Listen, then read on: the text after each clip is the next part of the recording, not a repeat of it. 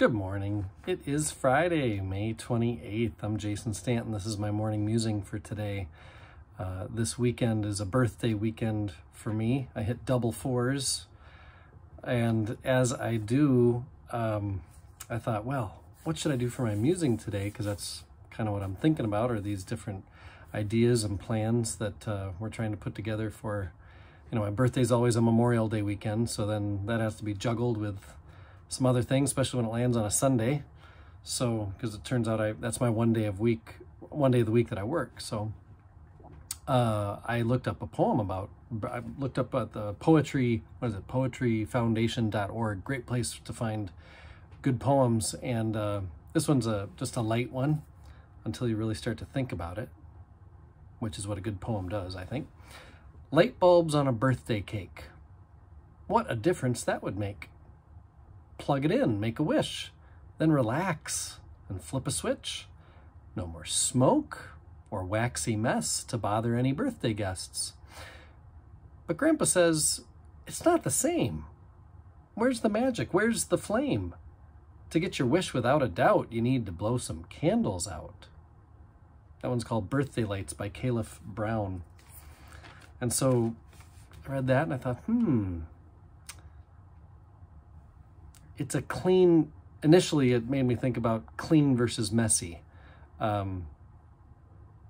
There's a struggle I have in myself. Most couples I know, one of the two people cares more about whether you pick stuff up, whether surfaces are cluttered, all that stuff. I'm the one that cares probably more than I should about that stuff.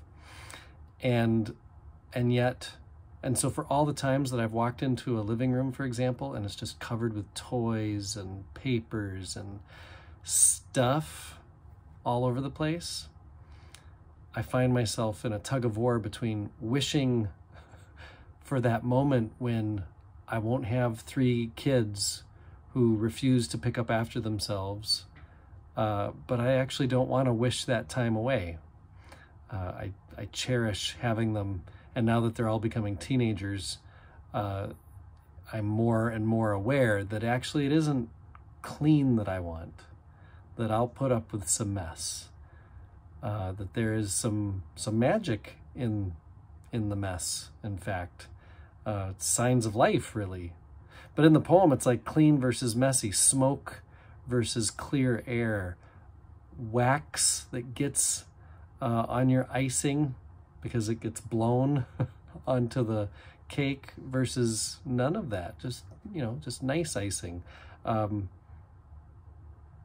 candles that burn when you get a bunch of them lit up, that everybody, somebody in the group is like, oh, be careful, don't hurt yourself, versus no danger at all, with the idea of light bulbs on a birthday cake. So it reminded me of, really thinking about how we crave for simple and clean and distance and escape from. And yet that's not, it's kind of like I crave Doritos, but it's not really what I want. There's what you want and there's what you really want. That was a wisdom given to me a long time ago. Yes, there is what you want, but there's also what you really want. And you need to get at and strive for what you really want. It reminds me in scripture of Jesus talking about, there's the things that are temporal, there are things that are now, and then there are the things that are eternal. And so we strive for the things that last. We want peace and quiet, but even too much of that, we've learned over the pandemic, has led us to the truth that more than peace and quiet, we want relationships, which are messy. The air gets thick sometimes. The icing gets wax on it sometimes. The flames do burn hot sometimes. Like Grandpa says, it's not the same. Where's the magic? Where's the flame? To live your life, and I changed these lines of the poem, to live your life, which is full of doubts, you're going to need to blow some candles out. I think there's a truth in this desire for light bulbs on our birthday cake, when really we know that there is magic in the flames, in the difficulties, in the struggles. And so as we head into a weekend of hopefully some rest and relaxation for you, I pray that you enjoy some of the magic of the flames. Keep faith alive.